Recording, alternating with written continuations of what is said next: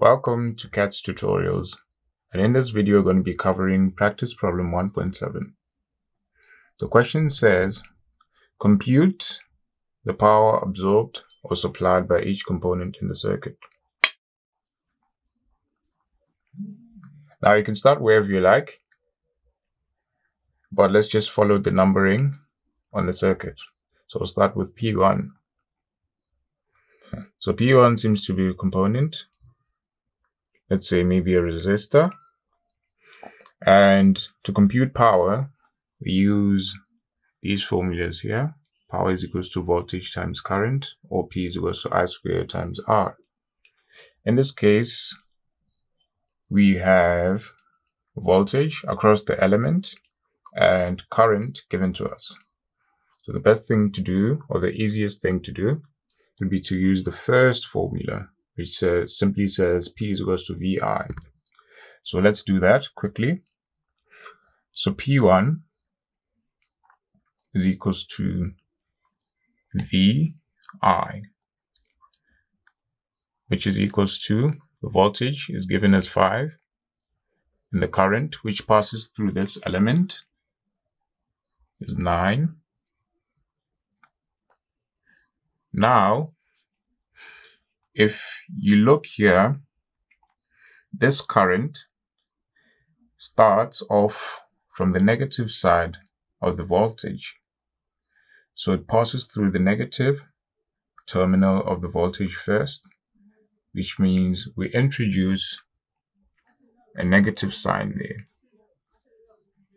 And now our answer will be negative 45 watts. And that is the power which is associated with this particular element. Moving on to P2. P2. Now let's look at P2. We have the voltage source. We have its value, which is 2 volts. And we also have the same current, which is going through P1, which is 9. In this case, the current encounters the positive side first, so no negative signs will be introduced when calculating P2. So now P2 is equals to VI, which is equals to 2, and the same current of 9 amperes. So our answer will be 18 watts.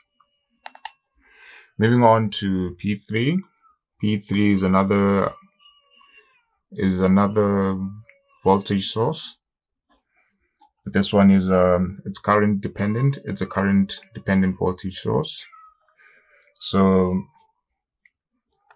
its value is 0.6 I, and I is given up here as 5 amps. So to find the value of V, so let's call it V3. You say 0.6 I, and I is given as 5, 0.6 multiplied by I to find the value of the voltage source. I, which is given to us as 5. So multiply by 5, that should give you 3. So this is 3 volts. So the value of this voltage source is 3 volts. Now coming to the question, or answering the question, we want to find P3. So we're going to say P3 is equals to VI. So V is this value which we just calculated here.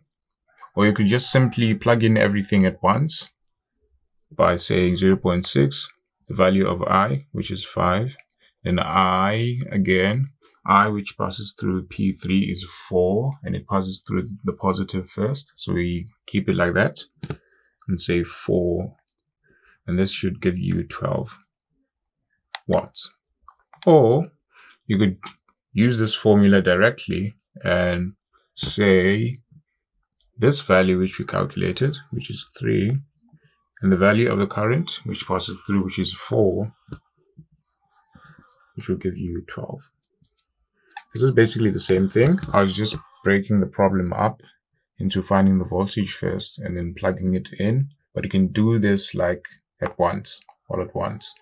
This part represents V, which is the value of the voltage, and this represents I in this formula. Moving on to P4. P4. Now P4 is over here. The current going through P4 is 5, given as I. It's 5. And the voltage across it is 3 volts. And the current goes through the positive first, so I'll leave it like that. So just plug it in again. VI equals to the voltage given to us as 3, and the current given to us is 5, which should be 15 watts. And that is how you answer this question.